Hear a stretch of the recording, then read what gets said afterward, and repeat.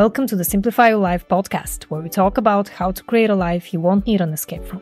I'm Coach Simone, author of the book 111 Ways to Simplify Your Life, and I'm glad you decided to tune in.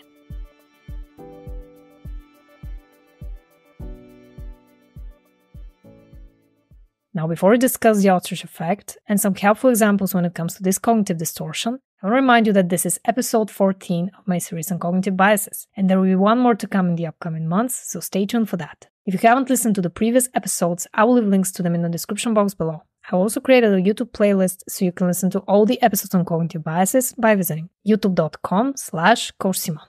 Now, before we explore the Ostrich Effect in depth, let's clarify what a cognitive bias actually means. A cognitive bias is a systematic error in thinking that affects the decisions and judgments that you make. Another popular term that has the exact same meaning as cognitive biases is cognitive distortion. Now, as we mentioned, cognitive bias we're going to explore in depth today, it's called the Ostrich Effect. What does this cognitive distortion actually mean? The Ostrich Effect refers to the tendency to avoid dangerous or negative information by choosing to ignore it. This concept was coined by researchers Gallery and Said, who use that term to describe people who avoid knowing the risk of certain financial decisions or situations. The name comes from the common legend that ostriches bury their heads in the sand to avoid danger. For example, people may avoid looking at their bills or bank statements, or refuse to admit they have a financial problem because the truth is too painful to face.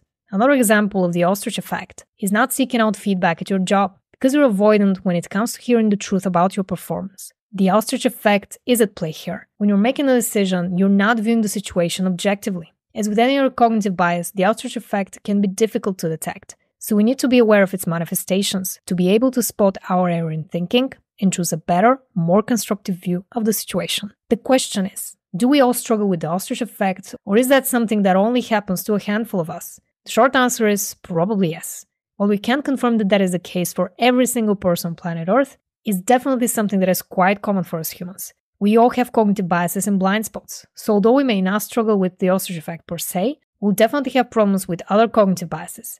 I've actually made a free downloadable cheat sheet with the top 15 cognitive biases that might be holding you back. So if you want to download it, just click the link in the description box below or head over to bit.ly/15biases. Now let's go back to the Ostrich Effect. Here are a few examples to illustrate this bias. The Ostrich Effect can be also spotted when someone ignores something big, scary, or urgent to not have to deal with the potential consequences. For example, burying your head in the sand when it comes to climate change and ignoring how bad things are going to get. One more example of the Ostrich Effect is ignoring someone who gives you negative feedback or bad news because they contradict your beliefs. So instead of taking them with a grain of salt, you decide to completely ignore them. Dealing with the Ostrich Effect doesn't mean that there is anything wrong with you. This is a cognitive bias, which means it's going to happen whether or not you want it to happen. So how can you change that? One thing you can do to become more aware of the Ostrich Effect is to realize why it happens in the first place. As humans, we try to ignore bad news. But the thing is that no matter how much we do, we won't make them go away. The Ostrich Effect happens because we're trying to protect ourselves from having to face reality, and we're trying to postpone having to deal with it. The more objective you are about your own cognitive biases, the easier it will be to spot the Ostrich Effect next time you feel like burying your head in the sand.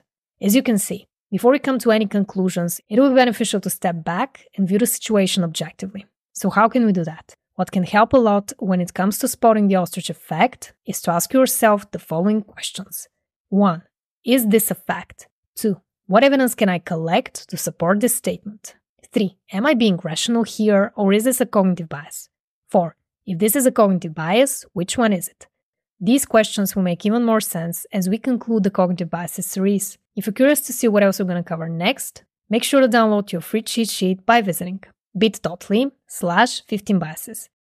Thanks so much for tuning in. If you enjoyed this podcast episode, please like it, subscribe, and I'll see you in the next one.